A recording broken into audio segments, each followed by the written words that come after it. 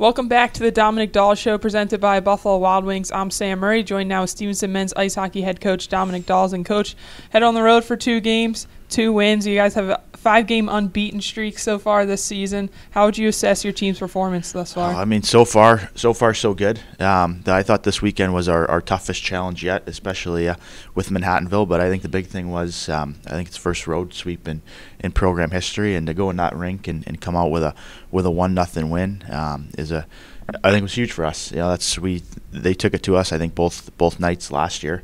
So that's our first time beating them as well. But the guys rose to the occasion. Guys did the little things, blocked a ton of shots, paid the price to get out of there with a 1-0 win.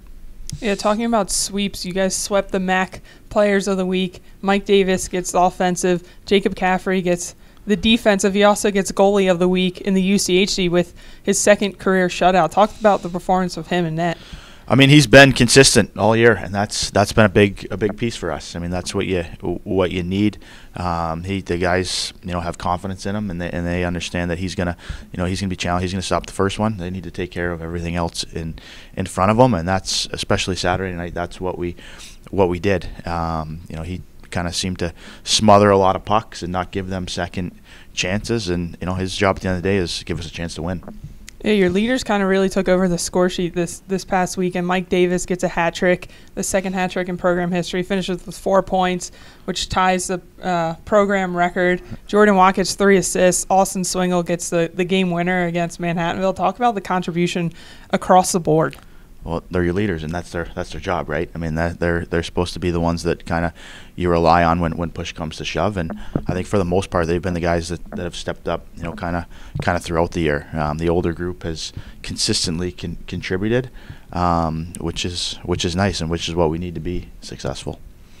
This weekend, you have Elmira at home on Friday, and then on the road Sunday at Hamilton, a top 15 team in the country. You guys are receiving votes yourself. Talk about this upcoming weekend. I mean, our focus is Elmira. I mean, we know they're going to be hungry. We know they're going to be ready to play coming in here. They're coming off of a big win for themselves at Utica. But at both games last year were, I think went down to the last 30 seconds of overtime.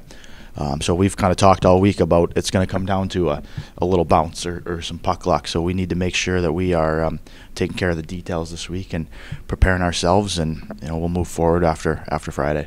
Well, Coach, we wish you the best of luck, and we'll see you back here next week. Thank you. For Coach Dominick Dawes, I'm Sam Murray, and this has been the Dominick Dawes Show.